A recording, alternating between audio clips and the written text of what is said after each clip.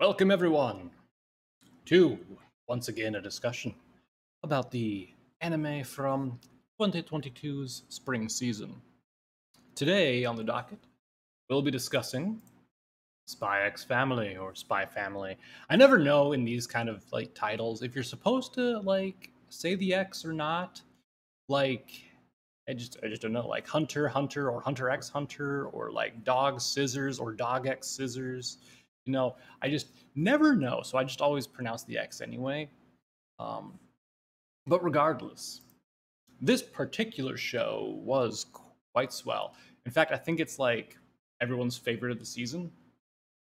The show, or not the show, the site that I'm watching it on has it rated as a 9.1 out of 10. So clearly everyone loves it. Now, if you remember correctly from the first introduction thing, it's about a spy known as Twilight who goes by Lloyd.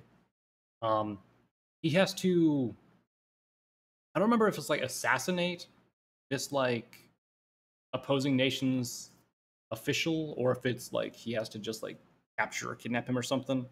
Um, but anyway, in order to do so, this enemy politician, he only like leaves or like goes into the public area for very specific places, which one happens to be uh, the school that his kids attends, uh, like festival thing, like it's called some scholar, like Star Scholars. I forget the exact name for it, but in the school they have like these awards where if you like go above and beyond or you get like amazing grades and stuff, you top of the class, you get like this little star.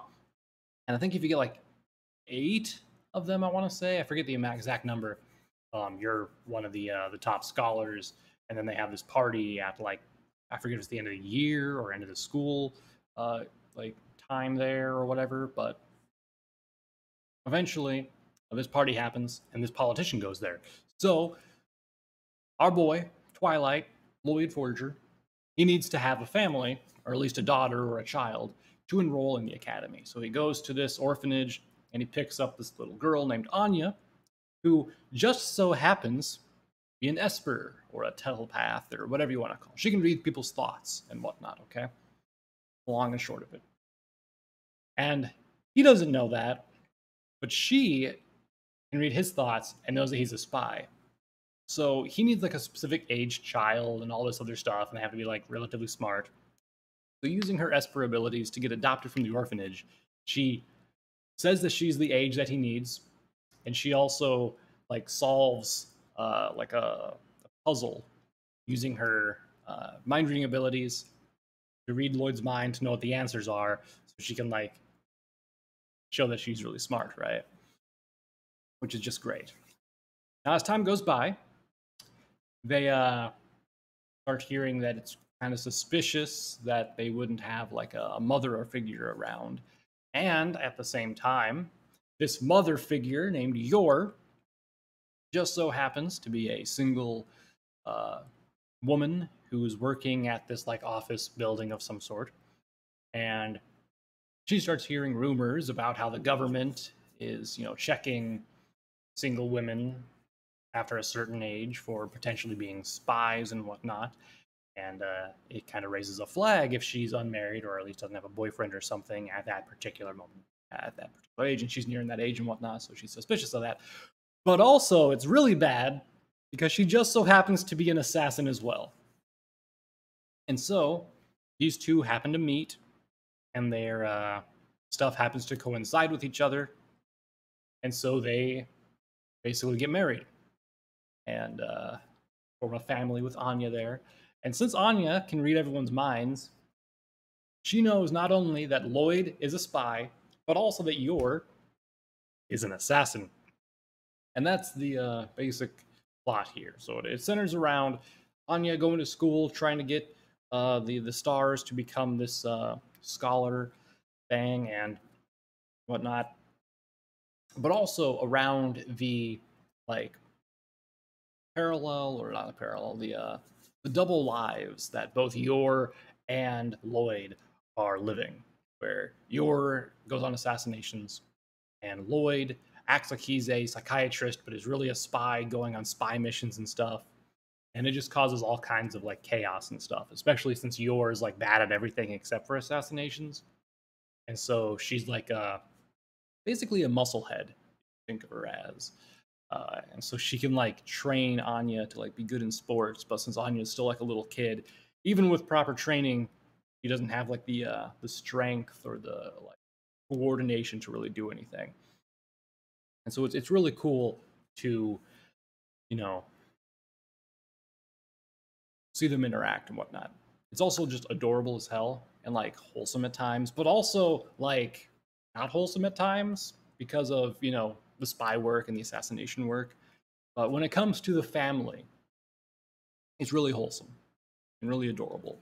And Anya is just cute as hell, hilarious in everything she does because she like uses her knowledge of reading minds to like do things and manipulate people, like do that. Like she does it in like a childish way though. She's not like too good at it. So it's just mwah, chef's kiss. Now there were some episodes where like I started to lose interest. It was particularly the ones where it was like just Anya specifically going to school, where there wasn't too much spy or assassination stuff really happening, where she was just going to school and not much happened. Like the first episode or two of her in school was fine, but then like a little bit more was just kind of mundane. I think there was one episode where they did some volunteer work, and I think I skipped through a lot of the volunteer work stuff because it was just kind of repetitive. But at the end, I watched because it was a key to various things and whatnot, shit.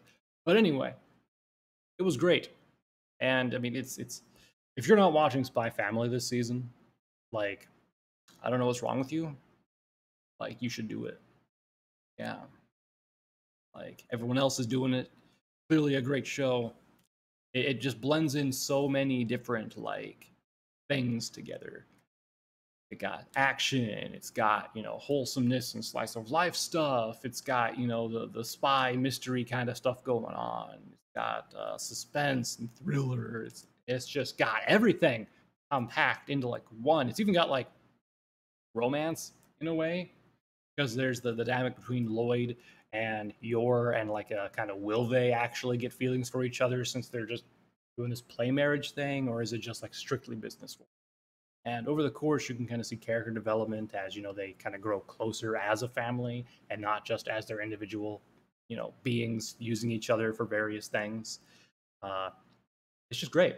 It's just an overall great show, and yeah, it's a shame that it's only 12 episodes this season.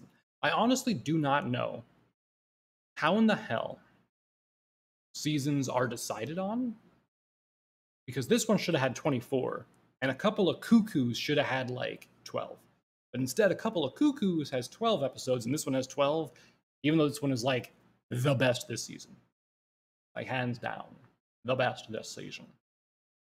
I just don't understand it. Like, I don't know, maybe there's just not enough source material to go off of for Spy Family yet, and that's why they're not doing a 12 or whole 24 episodes, or they're gonna wait.